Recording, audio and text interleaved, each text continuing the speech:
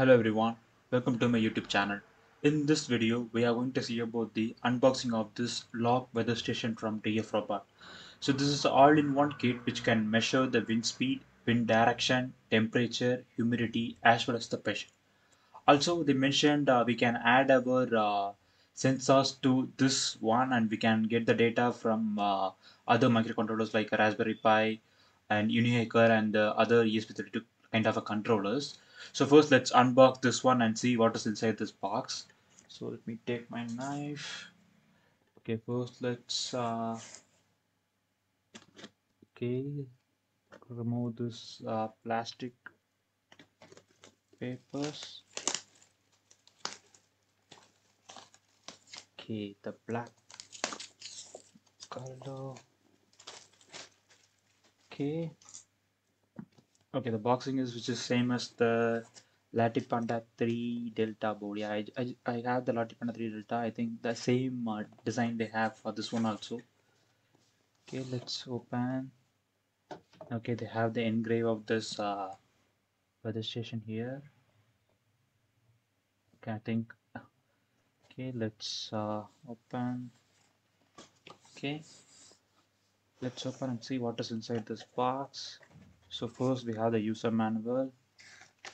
Okay, so they have both Chinese as well as the English version. So in bottom you can see the English versions. So you can so we need computers. So we need 5-volt adapters. Okay, let's see how we can use this one. Let's put this aside. And okay. So inside this first you can see the weather station kit. Let me remove this one. And inside you can see the qualification sheet as well as the mounting kit to mount the kit. So let's put this aside. Then we have the USB cable as well as the connectors to connect the external sensors to this one. So okay, then we have this weather station kit as well as uh, the wing for the to measure the wind speed and direction. And yeah, I think that's all we have in this one. So let's put this box aside. Let's open. Let's see what is this. Okay. Okay, so this is to measure the wind speed. Okay, let's lock.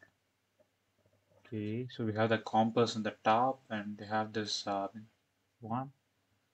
And I think we can remove this bottom one.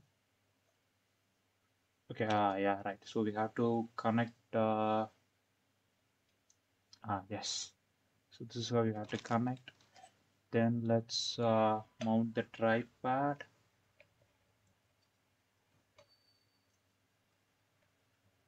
Okay, let's mount the tripod and let's open this one. Yeah, okay.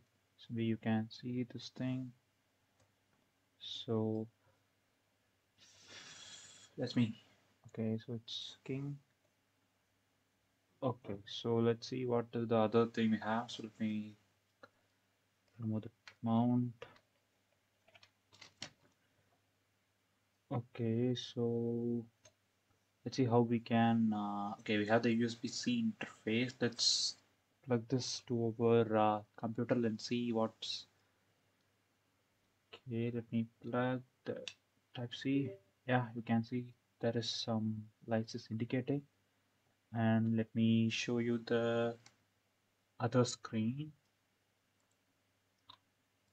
Okay, so this is the screen. Let me open my file explorer. Okay. So it straight automatically created this open this USB drive. So inside this you can see the Excel file. So let's open this Excel. Let's see what is inside this one. Yeah, you can see there is some logs. I think it's from the factory side. They have the wind speed, wind direction, altitude, pressure, temperature, humidity. Okay, so let's close. Okay, let's see what is inside this config and other files. So let's right click, let's open the notepad and you can see, yeah, okay, we have the error logs, those things. And let's see the config file. So yeah, okay, so this config file contains the configuration of this module. So you can see we have this two we have the IP2C and the UART interface, right? So this config file controls whether the default communication is I2C or UART and the sampling time. So whether we want to record the file or not, then the delay, then the light and the low power. So let's on the light. So where the light is on, let's on the light and see how it is working. So let's just save this one. Okay, I just saved this file. Okay, so once I saved, let me close everything. Okay, then just eject this one. Okay, now let's remove the cable from the board. Then let me connect it to the power supply. Okay, now I just connected to the power supply. So you can see it is this green light is giving, which means okay, so this is the light which we turned on. Now the light is turned on. Okay, now the light will be always on. Okay, now I think it's taking the measurements. Okay, let's wait until it's do some measurements. So let's wait for 30 seconds. Yeah, okay, so let's unplug this from the power board and let's connect it to our computer. Okay, now you can see it's yellow color. So yeah, okay, now it's giving something. Let's open the okay, everything. Okay, let's open the file manager. Okay, you can see the oh, I think we just removed. Okay, this is the latest one. You can see, right, 2023-7. Actually, I just updated the time for this Lark Weather Station using this config file. So how to update the time now? Just go to this notepad. So just go open the file, and after this, you have to enter the line called time. So you have to add this particular portion. You have to use this syntax. The time you have to put colon. You have to mention the time, date, and time. Then you just put it in the config file. Then just connect the sensor to the power board. Then wait for a certain time. It will automatically the system will automatically take the time and it will update the file time. So you can see now it is 2020.7.2024, which means it's taking the wrong thing, but I tried to update this one, but it is working. So you can see I just used the default one which is from the wiki page and it's using the correct one. Okay, now the current temperature is 35 and the pressure is 956 pH and you can see the humidity level, altitude, everything.